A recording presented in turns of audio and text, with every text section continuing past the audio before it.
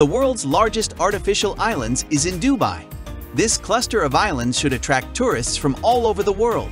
Dubai has always had big designs for its coastlines, which is why the first of these island projects, the Palm Jumeirah, started its construction in 2001. Motivated by the rapid progress, new ambitious plans were created.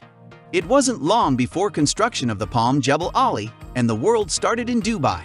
Even though these islands are still unfinished and almost empty today, they represent Dubai's rapid growth after the discovery of oil in 1966. One such example is the construction of the Palm Deira, an island 10 times the size of the Palm Jumeirah. It too, however, failed and was later scaled down. This was especially true after 2008, when financing these lofty projects became hard after the financial crisis.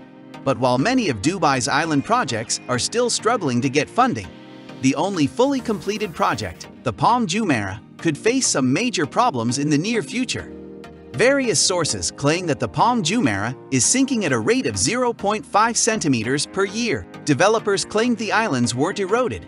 But 2 years later, a business called Penguin Marine provided evidence that proved otherwise. Scientists say that even if this is not true, the biggest problem will be the rising sea levels. The IPCC predicts that the sea level will rise by between 25 and 200 centimeters by the end of this century, depending on if the climate stays stable or not. This could lead to flooding in low-lying areas. Even if the rise in sea levels isn't likely to completely flood the country for years to come, more costly measures are still needed to maintain it and fight against the rising water. Considering the number of failed island projects in Dubai and the immense challenges that Palm Jumeirah will face in the future, these projects are not exactly a success.